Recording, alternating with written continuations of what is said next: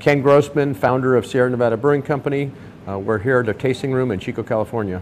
As one of the pioneers of American brewing, we've focused on what we've done from our inception, which is use the best raw materials we can find.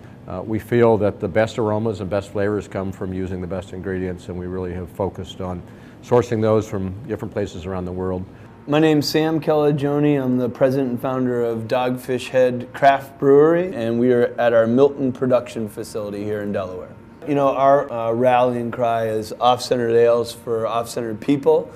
We've always had a focus on more exotic ingredients in our beer, kind of looking at the entire culinary landscape for potential ingredients in our beer, and that works in terms of our IPA portfolio as well. They're off-centered IPAs for off-centered people.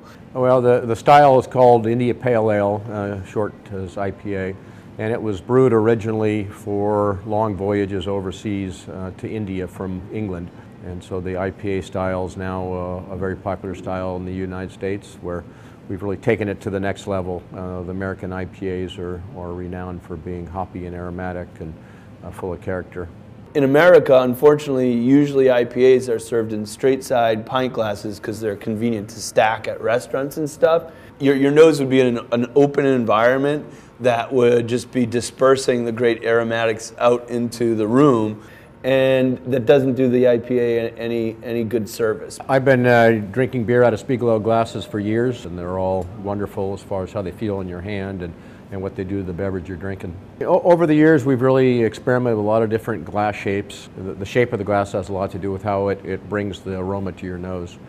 So if it's something that actually helps the liquid, we'll champion it.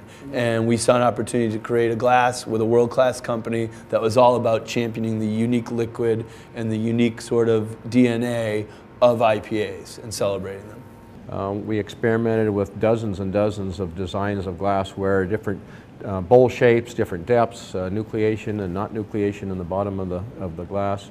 I'd say it was really about 50 or 60 iterations of different glasses that we looked at.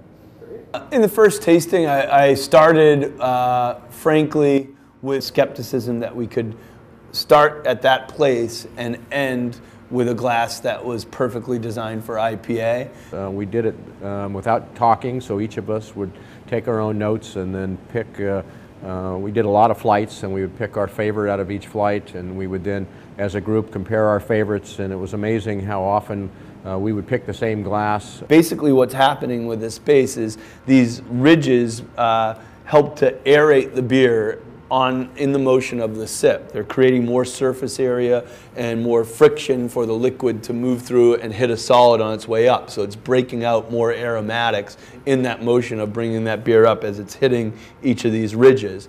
By shaping this upper part kind of tall and slender and comes in, it acts as a sort of olfactory cannon that kind of shoots the hops, concentrates it, and pushes it towards your nose, doesn't just let it linger on the top of the beer in the glass. It's a noticeable improvement to drink beer out of a glass that really brings that aroma to your nose as you're drinking. Went from skepticism to evangelism. I was ready to spread the word. So a nice pour. This glass enhances the head. It's got some nucleation on the bottom, which slowly releases some of the CO2 bubbles as it sits. And then the closed-in mouth necks down the aroma right into your nose. Really tastes wonderful.